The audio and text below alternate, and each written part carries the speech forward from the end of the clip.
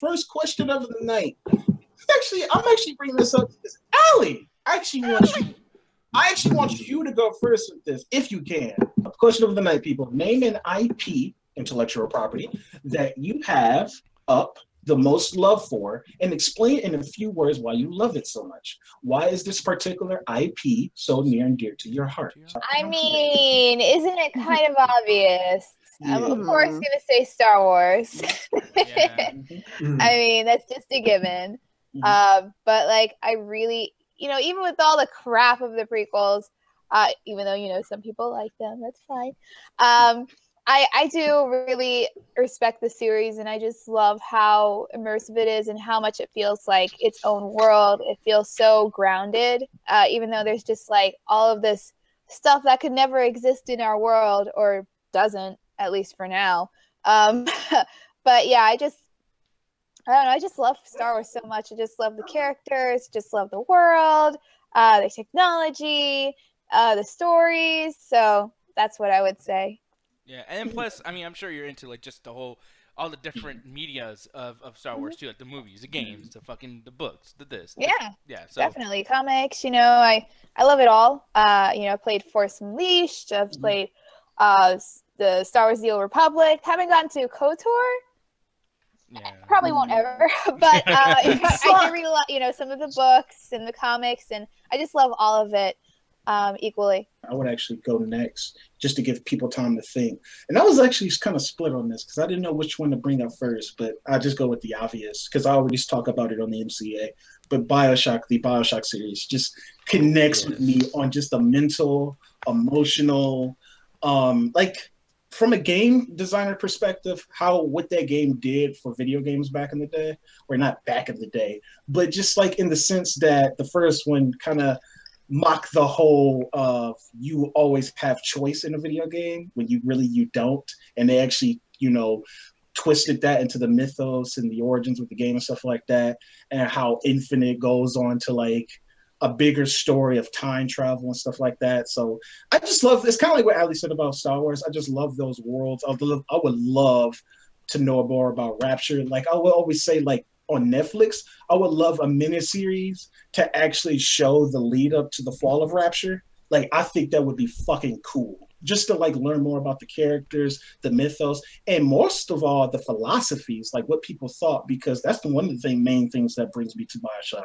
Just Andrew Ryan's philosophy of what does he say in the beginning? No man, no government, only man. Or it's like, wait, is this like fucking John Lennon? Like no, I just think the whole shit. It always imagine no religion. It's just like that philosophy of, because I'm a creator. I always say that if I had like enough money, I would just create endlessly. And just for this game to just go that far with Andrew Ryan, just like, dude, I will create everything. I'm going to even build a city at the bottom of the ocean if I fucking wanted to, because I just want to create. So it's just Bioshock. Bioshock just connects with me a lot. So. See, I get what you're going, Anthony, because for me, definitely is the Grand Theft Auto series, man. Like, honestly, that's the only series I could constantly going back to and play the older generations, and they still hold up. Like, for example, this week I really got into playing Vice City and get GTA 3 again, and those games just brought me back to my childhood. And just, I love this when they do the story of like the criminal that's trying his best to get out of the game, or he's just constantly being dragged into it. And they've done that story, I think, about 2 or 3 times now with I think it's GTA 4 and with Franklin's story. And I love how they show that some of these criminal guys can be sympathetic, especially with Nico Bellic in GTA 4, how he kind of just gets forced in these situations because that's kind of all he knows. And you just the way they just build their worlds, the character designs, the Easter eggs they put inside the game, and how well detailed they make their worlds.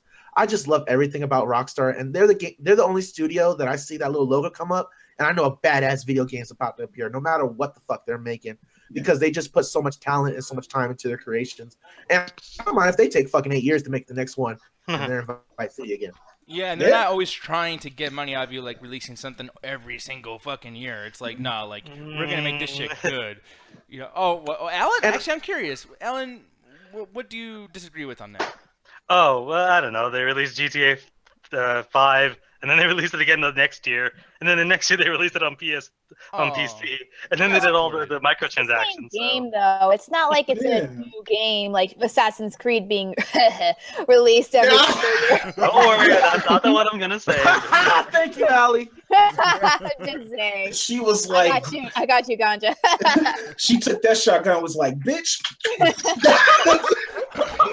Don't you know you're a Ubisoft fan, bitch? I'm not gonna say Assassin's Creed because it's more as like the second one. For me, the number one is obviously The Legend of Zelda. Ooh, it's something that it got me into video gaming, because before that game came out, I mean, I had an SNES, but I never really played anything. Hell, I even played like the Mario games. They never really got me into video gaming. It wasn't until I played Ocarina of Time, and it connected with me because I was the same age as the main character. And me being short, people just, forgot I exist or didn't even notice me. But seeing somebody that's almost my same height fighting dragons and dinosaurs and saving the kingdom, all because he can, not because someone's forcing him to, but because he thinks it's the right thing, that to me just got to me immediately. With every subsequent release, Ocarina of Time, then you go, Wind Waker, Twilight Princess, Skyward Sword, and Breath of the Wild coming out, or even the DS games. Even though people can argue, oh, they're just the same game over and over, you see such differences in either the technology or what they're doing, or how they're even telling essentially the same story in a completely different sense. Wind Waker and Ocarina of Time aren't the same game. Twilight Princess, Wind Waker, all that stuff. They're very drastically different, even though they're tackling the same idea. And that to me, it's something like, for the next 20 years, they could be making Legend of Zelda games, and I'm going to be buying every single one just to see how they change things up. So you would say that every single Zelda game that comes out, you're right away, like day one buy, like you. Yeah, 100%. Okay, damn. That's actually nice. Same thing with Ganja and GTA. Like I actually like that you guys are like, no, fuck it. Like I don't need to know. I don't need to see no reviews. Like I'm sold, and that's how I am with Metal Gear Solid, for instance, too. And that's my IP is like Metal Gear Solid. The continuity in that game, that's continuity porn. Like the fact that they have so much like cutscenes and whatnot, and you would think, okay, this is convoluted, this is fucking stupid, and it is convoluted, and it is kind of stupid. But you can go back and like Wikipedia this shit and just overly like read about this stuff. Everything connects, and there's not a single flaw, and that's amazing to do with a video game, especially something as crazy as that, with prequels and sequels and remakes and all this shit. Everything connects beautifully, and it's like a different reality. It's amazing. There's this other world out there. It's Metal Gear Solid world, and it's fucking real and it's breathing, and I love it. And it's actually kind of impressive too for like Metal Gear to be as such pristine as it is, considering that the main character is a ripoff of something else. So that's kind of I'm not even. Not sure. A ripoff. It was inspired by Escape from New York. What everyone is saying. Inspired. The fucking Kojima came up and said that he was inspired by the character. It's not a ripoff, man. No, because I can say that shit by scenes too. But yeah, and here's a picture if you guys don't know what we're talking about. It's still amazing. It's kind of like I should have got sued. No, Metal Gear Solid is kind of like the perfect representation of that quote that they say. It's just like, yeah, you could be original, but it's all a matter about like who you steal from and how you do it. So all he took was the likeness. I'm pretty sure Escape from New York doesn't have nanomachines in it. Well, would Harry Potter would count, I guess. Yeah. Yeah. I've just been, of course, a huge fan of like both the books and the movies, and I just love how like it grew with the audience. Like it started out like more like kinds of a kid stuff, and then just got darker and darker as the series went along. So. Yeah. Were you like? Because these movies, when they started coming out, I was like, all right, like this actually looks pretty cool. I don't know shit about these books or whatever, and I was just into it because it's like popular, I was one of those guys. If the TV says it's good, then it must mean it's good. Then I was one of those fucking dumbass kids. But, but yeah, like you're into the books before this too. Like this is something that you were waiting for, or? Oh yeah. I was into the books, for a while, and then, yeah. I got into it by accident because Hey, Adrian, I want to ask you too. Maybe because you're older than me, so I don't think you was a part of that whole book club. But anybody was a part of the whole Scholastic book club? Oh, I remember those. They had those when I was in school.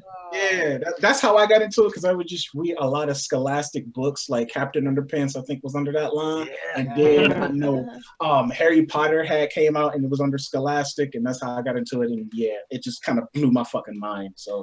Yeah, I agree with you, Adrian. Wait, when did the first book come out? I can't remember. When was I know?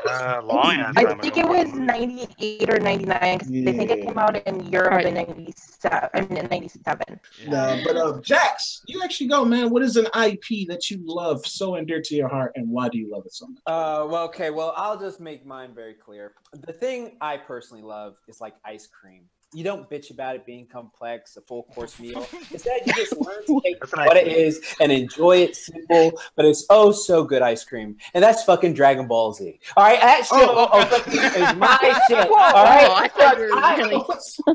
I will be completely honest because like real talk, Dragon Ball Z is my favorite thing. It's the reason I work out today because like I'll tell you like this pretty much true.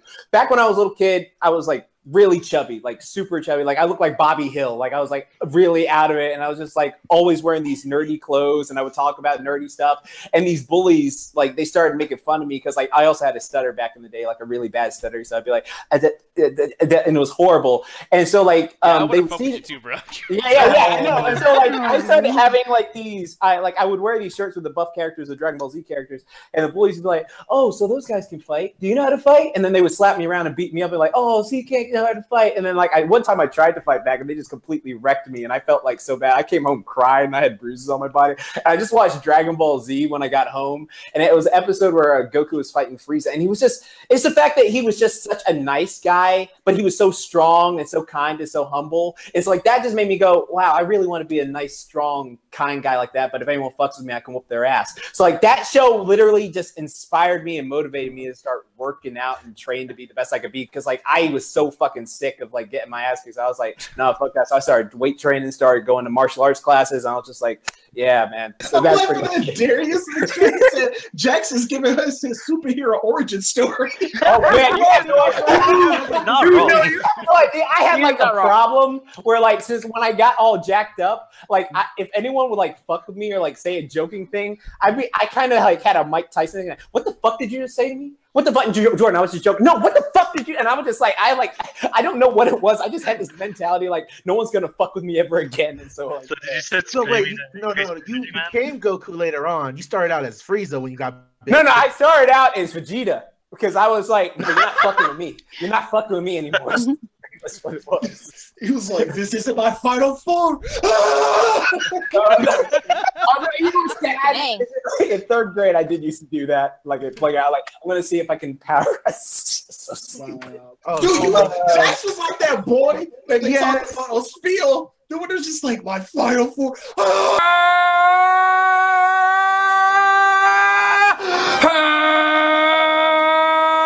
He just screaming. I still am, boy. No, it's bro. Imagine that happens. You're about to fight some guy. He just starts screaming for no fucking reason. All right, so I guess IP for me would have to be Sailor Moon. Yeah. Growing up, Go ahead. No. I have a legit reason for this. Growing up, it was a really good series, and it has influenced a lot of my rating and stuff. But like the arcs are really, really good, considering that the creator basically was gonna kill them off at the end of the first arc and say that was it, I'm done. And it grew so big that she had to bring him back, but she brought him back, and she grew the universe to a really, really, really big, fulfilling universe that, you know, travels through time and stuff, and it's really impressive. But Trey, what is an IP that is just near and dear to your heart, buddy? Well, Jax took Dragon Ball Z, which, by the way, respect. Oh, my man. Fellow Dragon Ball for life. Well, I guess, high five. Yeah. I go with my second choice, and that's Spider-Man. I just really love Spider-Man. Just the aspect, God. Like, we're growing up with, like, TV shows, like Superman animated series, and, like, people with powers. Like, Spider-Man, like, I guess I just loved him so much because, like, he had, like, rep powers, but, like, that was it. Like, he was just like us. And I guess that's what made me respect him a lot more. Trey, and that's made me... I like you, man, because Spider-Man is my favorite superhero of all time. Yeah. I can't defend the movies at all. I'm not going to sit here and defend Tobey Maguire, Andrew Garfield, or anything like that. But, like, Spider-Man, the animated series, and the Spider-Man show, Spectacular Spider-Man, and Ultimate Spider-Man. Yeah, Ultimate Drake Bell. Ultimate Drake Bell fucking sucks.